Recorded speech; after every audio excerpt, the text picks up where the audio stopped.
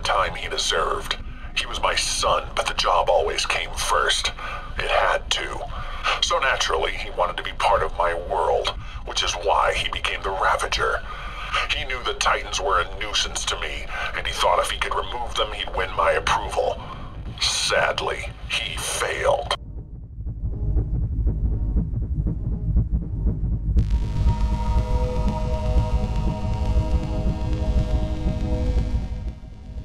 All Grant ever wanted was to be loved by Slade. He let H.I.V.E. experiment on him so he could be like his father. And in the end, it was the contract on the Titans that was his undoing. Joseph, on the other hand, didn't see the same fascination with his father. Especially not after the incident.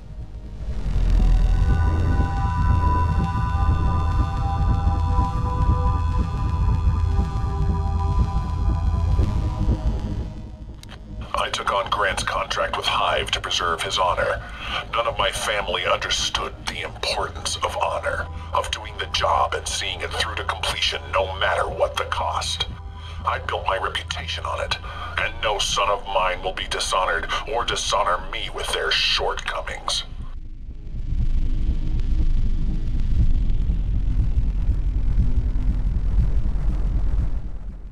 Grant accepted his fate when he signed that contract.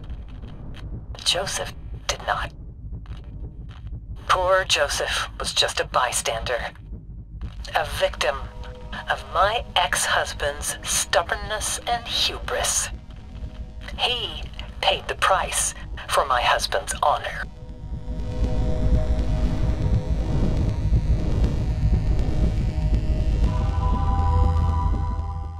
A two-bit terrorist known as the Jackal wanted information on a hit I did, but I wouldn't give up my contractor. It was against my personal code of ethics. It would sully my reputation.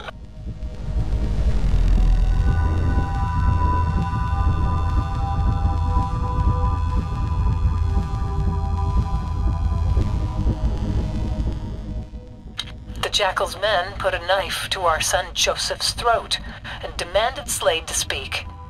Slade would not be extorted. He would not accept the ultimatum. Instead, he made his move.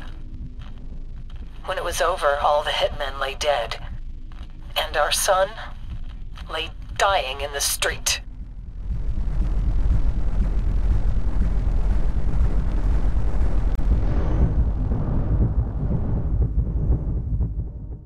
I regret what happened to Joseph. I love him, but how could I allow him to see me compromise my ethics in front of low-life scum like the Jackal?